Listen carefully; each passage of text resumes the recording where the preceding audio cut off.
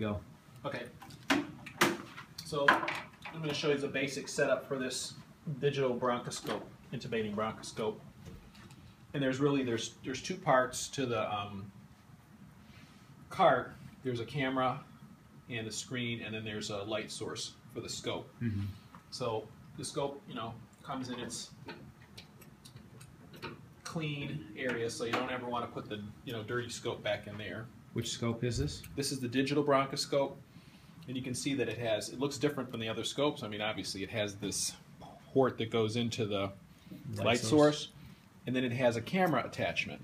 Okay, so there's a cap that goes on there that you should keep close by, because when they sterilize it, they need this cap because it gets in autoclave.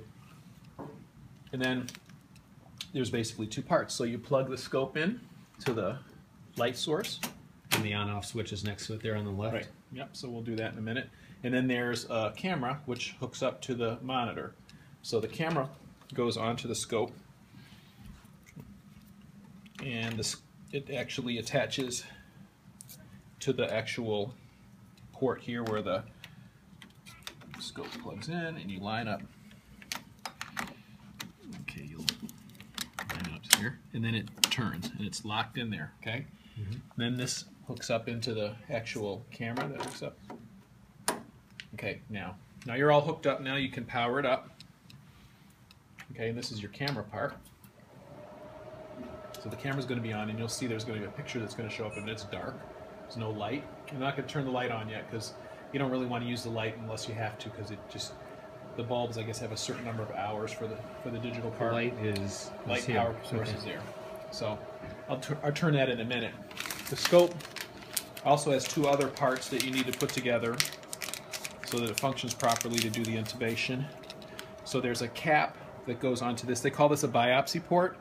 So you could put biopsy forceps through here, whatever, but what I use it for is localizing the vocal cords and the airway and the trachea.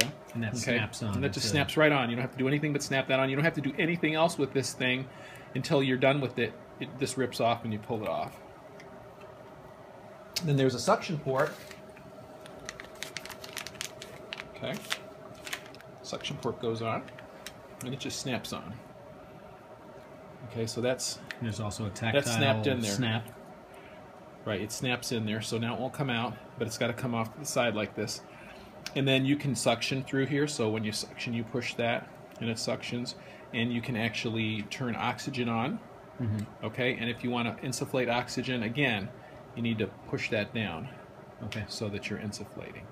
Okay, so if you're going to insufflate either or suction, either way, you got to push the button.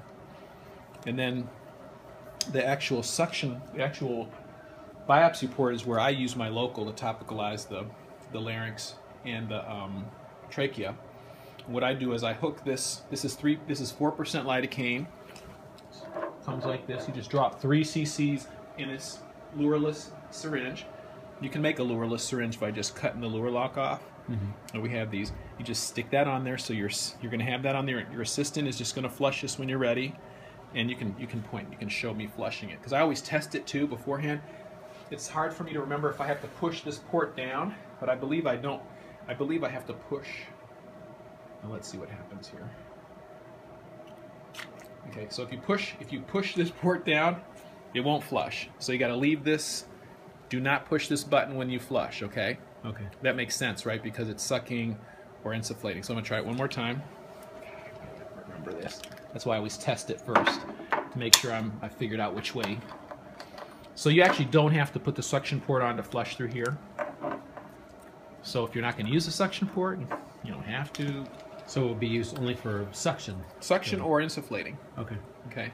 But if you don't push it down now, take a picture of the end of the scope. You can see it's not yet. Oh, okay. It's going to deliver a bolus. Boom. Just shot at the screen there. Okay. Our screen got a nice shot of lidocaine. But that's what you're going to shoot onto the cords, which is great. You're going to shoot that on the cords. The patient will cough. You're going to go through the cords after 20, 30 seconds. You're going to shoot another dose into the trachea. They'll cough. Oftentimes I'll go down to the carina and shoot even another dose. Okay, especially if you're going to do bronchoscopy. If you're going to do a bronch and they're going to bronch in there, and the patients, even if they're not awake, you'll have extremely good tracheal anesthesia. So then you're going to turn And the light again, on. we're not occluding that. Right, don't occlude it. Don't occlude the, and it doesn't even have to be on there. You can flush through there without pushing that button. So now you're going to see light, and now you just want to do this to make sure your scope is, there's really no focus. Since this is a digital scope, it's already focused. You just want to make sure the end is clean, and that's your beautiful picture. Yeah. That you're going to have full view. It's working. Then when you're done, you can actually white balance this. Okay, there's a little on the side here. There's a little white balancing area. You stick it in there, and you just push this little button. There's a button over here that says white balance,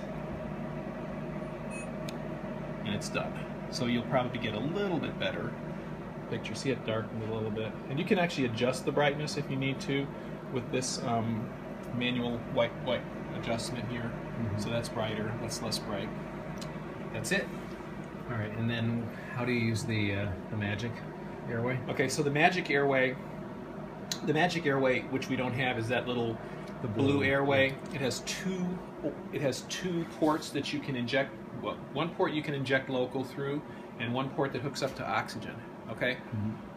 So once you've topicalized the airway, however you do it, I like to do the 4% lidocaine cream, a couple doses on the tongue. But you put that airway in, and then you drop 3 cc's of this 4% lidocaine, and you can spray that right on the cords because there's a right into the posterior pharynx and the larynx. I usually do that. And then when you hook the magic airway up to oxygen, do not turn it up past. I don't turn it up past 2 liters. Anything above 2 to 4 liters will pop it right off. Yeah. That's it. Your tube goes right through the magic airway. You can load it on there. And that peels off afterwards. And it peels right. The airway peels right off after you're done. If I don't have a magic airway, I use one of these magic atomizers. So a lot of times, after the airway is topicalized, I'll take one of these things and bend it. Yeah. And I'll stick it in the posterior pharynx, and I'll spray 3 cc's of lidocaine onto the cords. Have the patient take a deep breath. They'll cough. You don't really have to do all that. I mean, if you really go down with your scope and spray along the way, you'll usually be 100% better. You're going to deliver a lot more local and a lot better local if you just spray through the scope. Yep. Yeah, that's it. All right, cool.